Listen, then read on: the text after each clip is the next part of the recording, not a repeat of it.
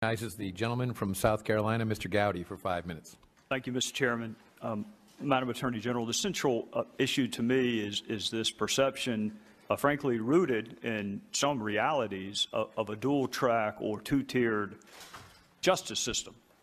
And I know that you have dedicated your career to the pursuit of justice. I know you work for a blindfolded woman who's holding nothing but a set of scales. And I think it's important that she's blindfolded because she shouldn't see the race, the gender, the socioeconomic status, the fame or lack of fame of the person in front of her. And I'm sure you've experienced it like some of the rest of us. It's not just the suspect or the target or the defendant. The witnesses have to have confidence in the justice system. The jurors have to have confidence in the justice system. The public has to have confidence in the justice system. So this dual track, different set of rules for certain people than for others. It frankly should not matter whether you are running for president or running late to a kid's ball game. The same rules ought to apply to everyone. So let me ask you this. Why do you think it's important to use official email to conduct official business? I believe it's important to do that. I think that certainly every department has chosen to craft the way in which they carry out their business, and it provides for a way of doing business in a secure system. So you use official email to conduct official business? Yes, sir, I do. Okay. And do you ever email, send or receive classified information on personal email? I do not. I doubt you even use your USDOJ.gov account to send classified information, do you? We have separate systems. Right. So there would be a separate classified system for that. Right. So not only do you not use personal email to do it, you don't even use your USDOJ.gov. You have a separate dedicated system to handle classified information. Why? We have a separate system to handle the security needs. But my question is why? Why is it important enough to you to not use personal email to conduct public business and to use a separate, more safely guarded system when you do handle classified information? That is the practice that I've certainly always followed. It but allows it's not for the just protection. I mean, it's not just a personal preference, is it? No, it allows for the protection of the information, both on a regular system, because again, that's still sensitive, law enforcement types of matters, and then a classified system for separately classified information. What element do you think was lacking in the statutes that you evaluated as it relates to Secretary Clinton? So let me again, as I've indicated before, and I want to make it clear that. As I indicated before, while the reason why I will not be going into the analysis that was provided and the discussion that we had between myself and the team is because we protect our teams and that they have to be free to provide information and analysis in a confidential way without the fear or impact of there being a political influence on that. I understand and that is why that. I have not gone into that type of discussion. What I can tell you is that the team did evaluate the relevant statutes that were considered in this investigation. They looked at all of the facts and evidence, and as in every case, they applied them to that statute to determine whether the elements had been met. But my specific question to you, Madam Attorney General, is what element of which offense did you find lacking from an evidentiary standpoint? Well, I would say that in order to answer that, I would have to go into the entire level of analysis. Well, don't you think public perception in a single track justice system is important enough that you could at least touch on what you thought was lacking? Congressman, in this case, we have taken the unusual step of discussing it in ways that the Department typically does not, in order to provide more clarity into this situation. And while I understand that it is frustrating to a number of people, civilians as well as members of this body alike, we have taken extraordinary steps to discuss this matter in ways that typically we do not, Let me ask you this. When charges are not brought. And as I indicated before, just so it's clear, my reasons for not going into the substance of the information that I receive and review before I made my decision to accept the recommendation are that the teams that I work with, whether it's this case or any other, be free to provide confidential analysis, discussion, without the input of any With all due kind of respect, Madam political Attorney General, influence. you can do all of what you just described and still tell the people what element. I mean, the elements of a criminal offense are public, so there's no secret there. And for you to go through the elements and say, as Director Comey did, he said there was no specific intent. I'm out of time, but I suspect you have prosecuted reckless homicide cases, haven't you? In the context of violent crime. How about involuntary manslaughter? For the department or personally? No, just as a prosecutor. There's involuntary manslaughter, there's reckless homicide, there's felony DUI where you really didn't mean to hurt anybody. You really didn't, but you did. And this lack of specific intent is not a defense in any of those cases. So I think the public would like to know how you determined she did not have the intent to break the law and why you are applying a specific intent requirement here when you don't even do it in certain homicide cases. Well, Congressman, as I've said, I think you've mentioned a number of state cases there. But as I've said, the reason why I am not going into the discussion I had and providing that particular level of information, although the FBI director did choose to do so, is that the information the team provides to me on this or any other case has to be given in a zone of confidentiality so that they can be clear and sure that there's never a political overtone to their decisions, nor will I apply one in accepting their decisions. That's why we have taken the unusual steps of providing greater information, as frustrating as that has been for a number of people to have additional information. That's why I took the unusual step of clarifying my role in this investigation.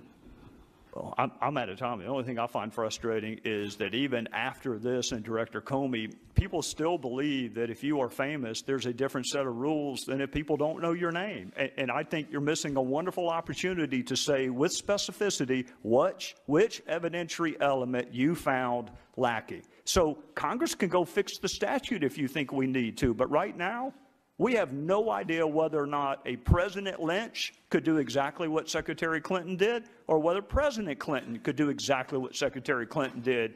And I think that lack of clarity is bad for the Republic, quite frankly.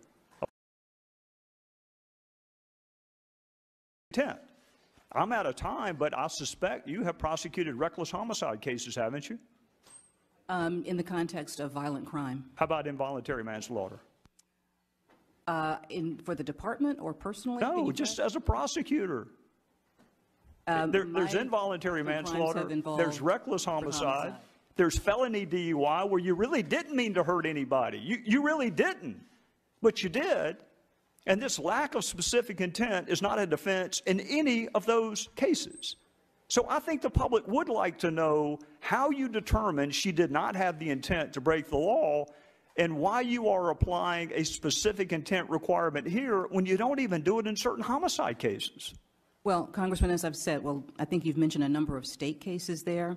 But as I've said, the reason why I am not going into the discussion I had and providing that particular level of information, although the FBI director did choose to do so, is that the information the team provides to me on this or any other case has to be given in a zone of confidentiality so that they can be clear and sure that there's never a political overtone to their decisions, nor will I apply one in accepting their decisions. That's why we have taken the unusual steps of providing greater information, as frustrating as that has been for a number of people to have. Use a separate, more safely guarded system when you do handle classified information. That is the practice that I've certainly always followed. It But it's allows not for the just protection. I mean, it's not just a personal preference, is No, it? it allows for the protection of the information, both on a regular system, because again, that's still sensitive, law enforcement types of matters, and then a classified system for separately classified information. What element do you think was lacking in the statutes that you evaluated as it relates to Secretary Clinton?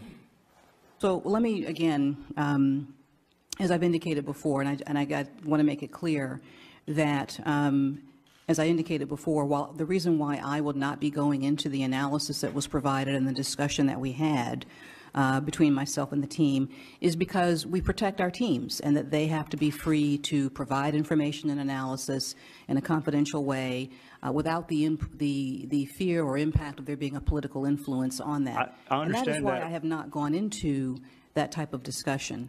What I can tell you is that the team did evaluate the relevant statutes that were considered in this investigation. They looked at all of the facts and evidence, and as in every case, they applied them to that statute to determine whether the elements had been met. But my specific question to you, Madam Attorney General, is what element of which offense did you find lacking from an evidentiary standpoint?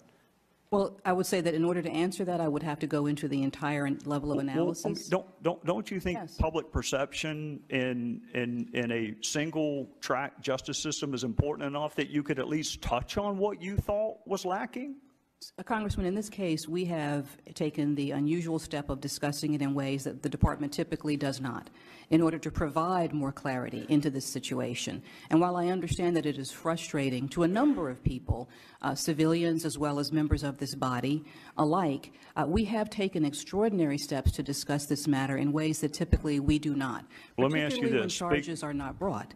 And as I indicated before, just so it's clear, my reasons for not going into the substance of the information that I receive and review before I made my decision to accept the recommendation are that the teams that I work with, whether it's this case or any other, be free to provide confidential analysis, discussion, without the input of any With all due kind respect, of political Madam Attorney General, influence. you can do all of what you just described and still tell the people what element. I mean, the elements of a criminal offense are public, so that's not, there's no secret there.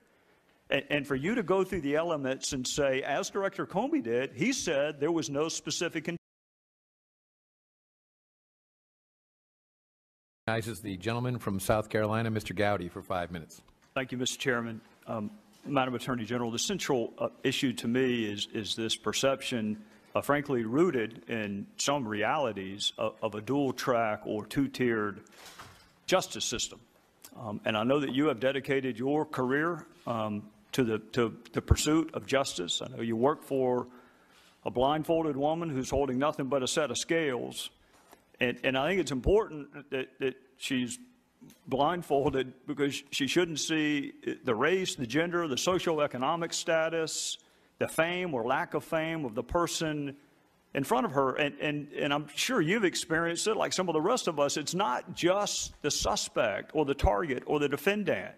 The witnesses have to have confidence in the justice system. The jurors have to have confidence in the justice system. The public has to have confidence in the justice system. So this dual track, different set of rules for certain people than for others. It frankly should not matter whether you are running for president or running late to a kid's ball game. The same rules ought to apply to everyone. So let me ask you this.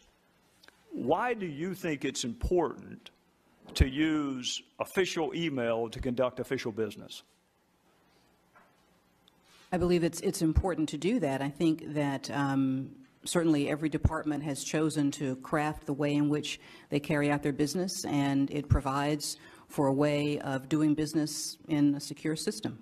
So you use official email to conduct official business? Yes, sir, I do. Okay. And do you ever email, send or receive classified information on personal email? I do not. I doubt you even use your USDOJ.gov account to send classified information, do you?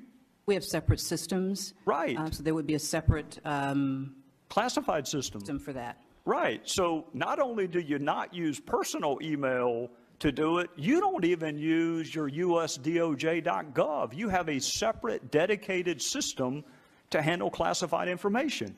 Why? We have a separate system to handle the security needs. But my question is why? Why is it important enough to you to not use personal email to conduct public business and to